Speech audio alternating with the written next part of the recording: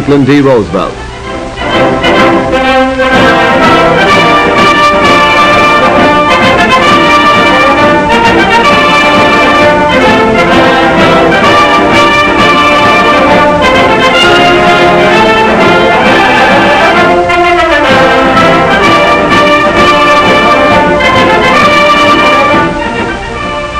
Every worker in the country, farmers, bank presidents, streetcar conductors, dentists, teachers, clerks, mechanics, even unskilled laborers, work 3 months of every year to pay for what government spends.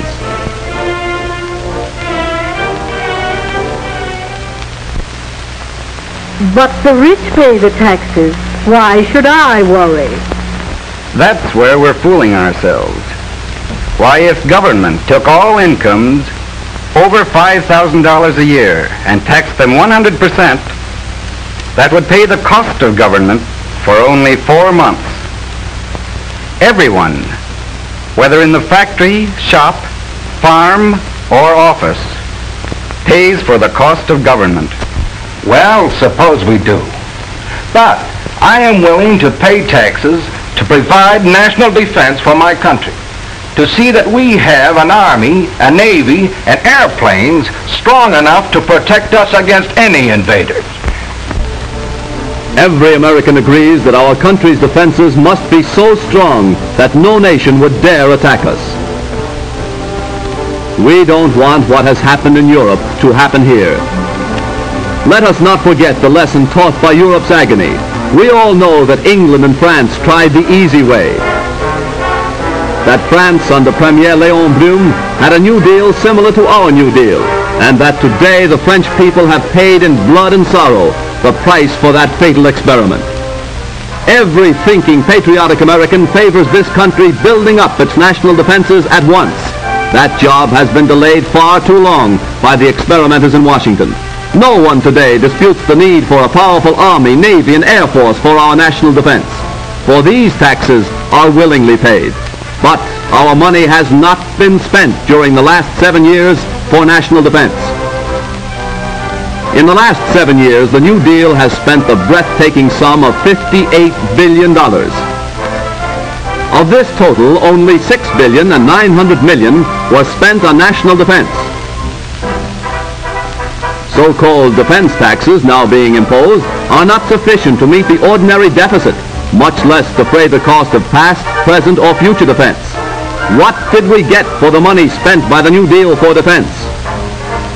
Ranking officers of the Army have told Congress, in effect, that our national defenses are woefully inadequate, that we lack automatic rifles for our infantry, that we need tanks and anti-aircraft guns, that few of our airplanes are modern in the light of the lessons taught during the European War. Money spent on the visionary Passamaquoddy project for the harnessing of the tides would have bought guns and tanks, which we now need so badly.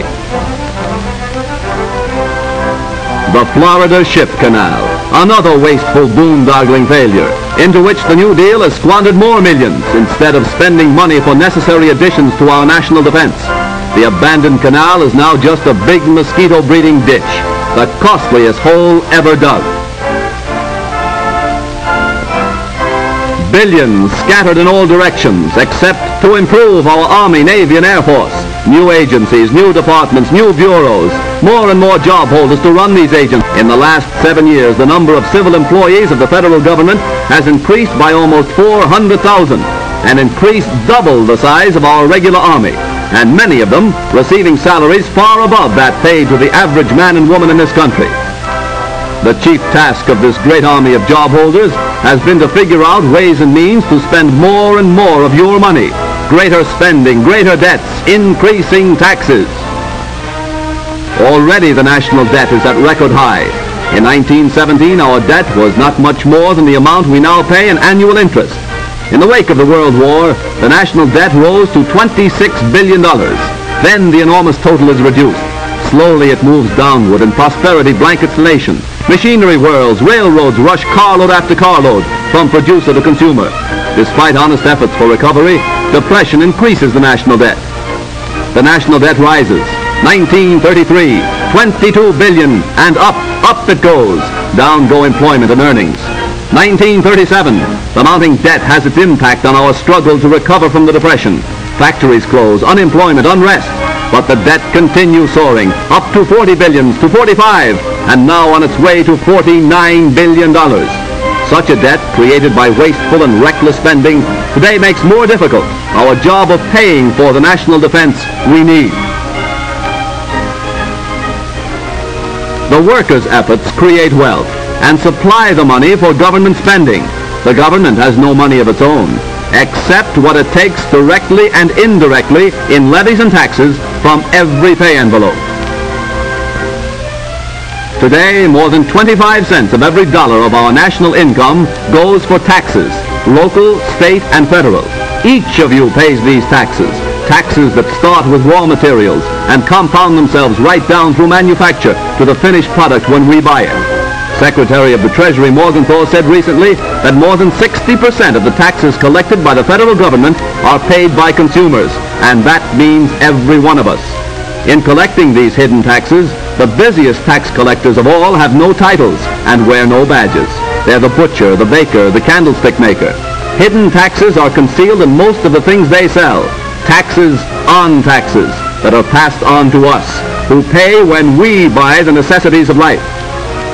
According to statistics compiled by the Northwestern National Life Insurance Company, father works a whole week just to pay the tax on the family's annual food bill. Before the daily bread can be put on the table, all kinds of different taxes must be paid. Every product, every service that makes for comfort and pleasure in the daily life of the American family is taxed in many ways.